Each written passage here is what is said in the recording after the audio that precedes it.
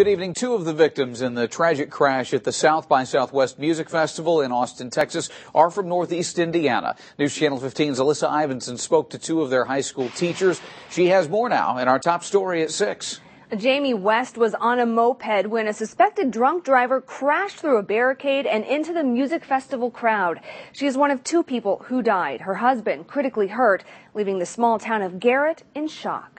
Jamie's one of those students that comes along once in a lifetime, just very special. 27-year-old Jamie West was Jamie Cook in high school. She wasn't just a good student, she was an incredibly talented artist. I just remember walking in the art room and just, being in awe at some of the artwork that she did. Jamie graduated from Garrett in 2005, but her impression on her art teacher hasn't faded. Knowing that she's not here, I could still see her in that spot in the art room. Jamie's art was recognized with many awards. One thing she's known for, mixing paint on her hand instead of a palette. Of course, next thing I know, all these Painting One kids are mixing their paint on their hand. They thought that was what you did, but she was just that kind of person that just, by modeling, by example, you wanted to be like that.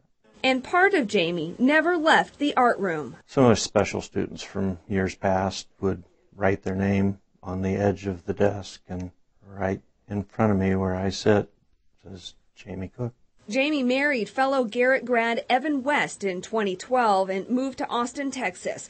Evan was critically hurt in the festival crash. In high school, he played the trombone and marching band and was on the basketball and soccer teams, but he was best known for his sense of humor. One of those kids that everybody just loved. Everybody enjoyed being around him. He made everybody happy. He made everybody laugh. Like showing up at prom in a bunny suit as a joke. One of those kids you always remember. Even though Jamie and Evan moved away, this tragedy still sends shockwaves through this small community where they grew up. It's bound to hit everyone, even if they never met them. They were just such great people that they were always good to everyone, people with outstanding character and great personalities, and they were just good people.